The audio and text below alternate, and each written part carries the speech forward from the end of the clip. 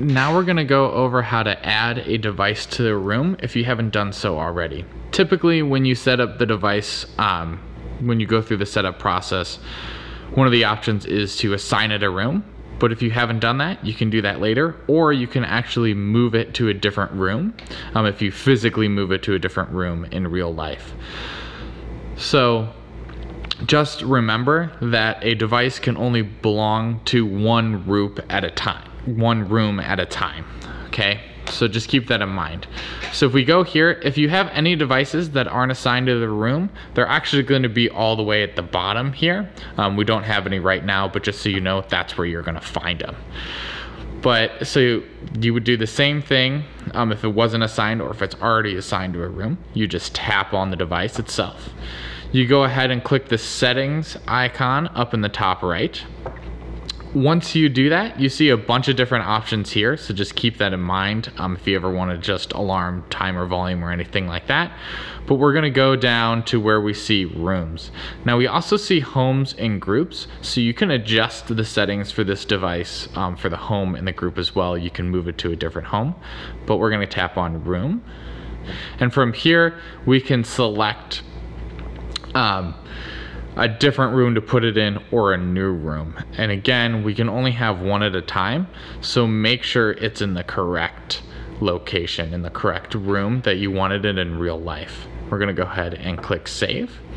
The reason you wanna make sure that your devices are digitally in the same room as they are physically is because, say the bedroom speaker, this way I can if I'm physically standing in the bedroom, I can tell that Google Home speaker to turn off the lights, and it knows, because I've set it up appropriately, that the lights in that room are these 6 lights.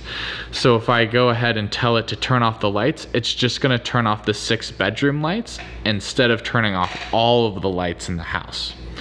Now, if I want it to turn off all the lights in the house, I just have to say the command turn off all the lights in the house, then it will go into the specific home we're in here and turn off all of the lights within that home. So this is just nice and convenient, so you don't have to say as much and be as specific with your Google Home products. So make sure you put everything in the correct room. Another good example is if you have a TV in a room with a Google Home speaker, you can tell that Google Home to cast something to the TV, and you don't have to specify family room TV or basement TV or anything like that, because it knows that you've put the speaker in with the correct TV in the same room. I know it shows that I have like 3 TVs here, but it's only just the one. So it knows to go and cast to the correct TV because I've set it up appropriately and put it in the correct room together. So that's why you just want to make sure everything is in the right place. And that's how you move or add a device to a specific room.